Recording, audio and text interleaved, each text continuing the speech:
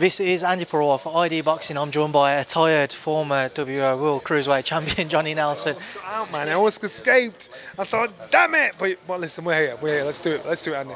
Let's get into it, indeed, then. Current WBO World Cruiserweight Champion Lawrence Okolie returns on Saturday night. First fight back under the Sky Sports platform versus David Light. Just walk me through what you expect from this fight, Johnny. Lawrence Okolie's first professional fight was on the 25th of March 2017, 6 years ago to the day.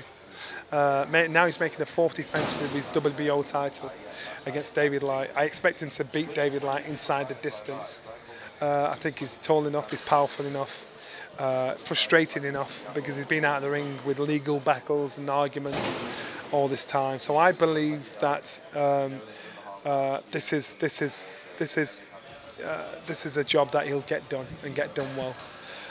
I think David Light is good in his lane, but I think you look at him, you look at his style. He holds his hands a little too low, stands in range. You don't stand in range with somebody like Lawrence Okolie that is not the finished article, but he's still the where he's at. He makes him a world champion, and he's getting better and better, especially along the side of Sugar Hill. So therefore, I think everything's set up for him to get the win. You look at the landscape. You've got Opatayo, you've got Badou Jack, yeah, exactly. So therefore, and you've got Richard Riakporhe, you've got Chris Billen-Smith in touching distance to fight for world title. This could be the hotbed for cruiserweights. The possibility of getting a unification is actually closer than what you think. But then Lawrence was talking about stepping up to heavyweight. And again, he sparred with a lot of the heavyweights. And don't be surprised if, because of the fallout of Tyson Fury and Fury-Usyk, down the line, Richard Riakporhe might find himself in the #1 heavyweight position if he decides at cruiserweight for the WBO as a WBO champion. If he decides to step up to heavyweight, because he's talking about it already.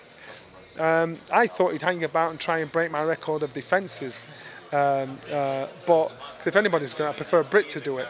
But he's going to go where the dough is, he's going to go where the glory is, and he just has to get the job done. So you must be pushing Lawrence to move up sooner rather than later then? Of course I am, of course.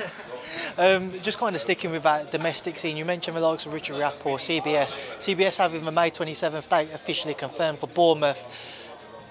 What would you rather see though in terms of looking at him? Would you rather see them face each other? Would you rather see them go in for world title fights or a unification in Lawrence's favour? Well, if unification is on the line and Chris Billen-Smith wins a world title, it's got to happen, like it or not. And these guys are friends, but this is business. But you've got to cross that bridge when you come to it. They may decide we'll never fight each other, or Chris might always think Lawrence has always got my number, or vice versa. Lawrence might think Chris knows things that nobody else knows. So that's an awkward situation to be in. But potentially there are fights out there that can be made. Chris Billen-Smith, he lost to Richard Riakporhe. It's a fight that could happen all over again if they both get a version of a world title. But it's a great position to be in. Obviously, Johnny, we've seen Lawrence team up with Sky. We've also seen Joshua Buatsi team up with Sky. And in the fallout of that, there's obviously been a lot of back and forths between the pair of them and Mr. Eddie Hearn. I just want to get your thoughts on everything that's been said between all three parties. I think fighters now are probably waking up and wanting to run their own business. And I made a bit of a ripple in regards to looking at these YouTubers. These kids can't fight, but they're getting paid world-class money and getting world-class attention and getting world-class numbers. Now you've got talented fighters like Richard Riakporhe, like Joshua Buatsi and Lawrence Okolie, and Richard and so forth. And they now understand they need to control their business. They need to do what's important for them and not for the promoter or the TV network. So therefore, and so the fallout with them and Eddie, I understand Eddie's point of view.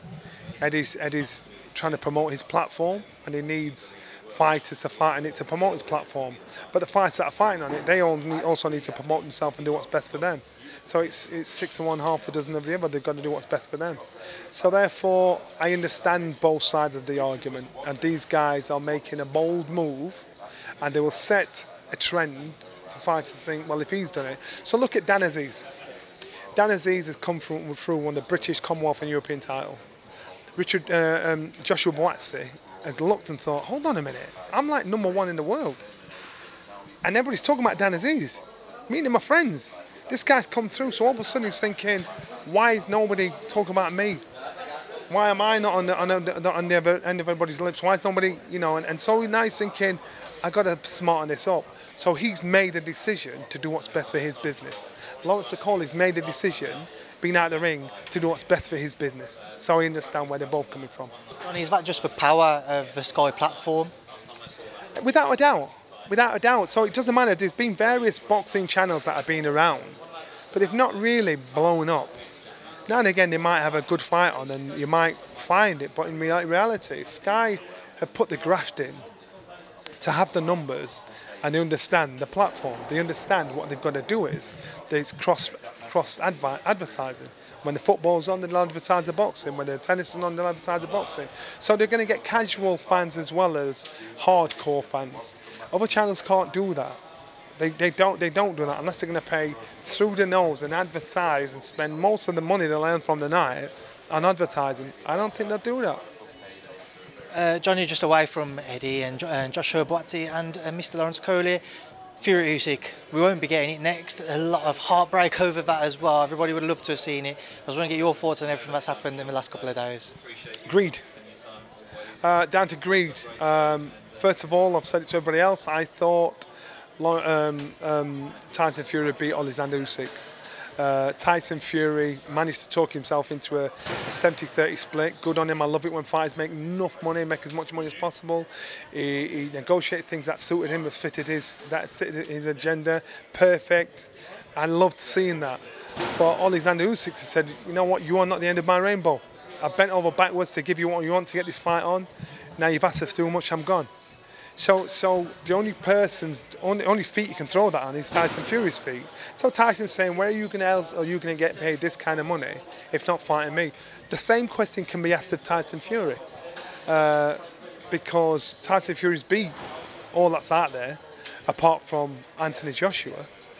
The chance of that happening soon, I don't think is a reality. Anthony Joshua's got to get his own situation back in order. Alexander Usyk, on the other hand, he's got Andi Ruiz, he's got Wilder. You know, the fights there that can be made. He's got Dylan White.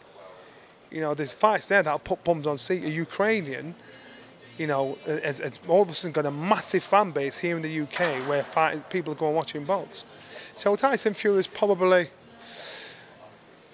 lost his way in regards to his value.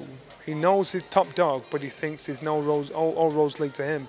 And Alexander Usyk has basically said, no, they don't, mate. I'm going to make my own path. Do you feel like it's Tyson when he's come out looking the worst of the two of them? Yes, without a doubt. How many times has Tyson been involved in this kind of hullabaloo? It was Anthony Joshua last time. You know, it's his fault why it's not happened. There's a pattern occurring. Some people have suggested over social media that maybe Tyson's looked at this fight and thought it's a much more difficult fight than what maybe people thought before. And do you think that's maybe played on Tyson's mind? And as I said, I actually believe Tyson Fury beat him, but clearly, by the sounds of it, by the looks of it, Tyson doesn't.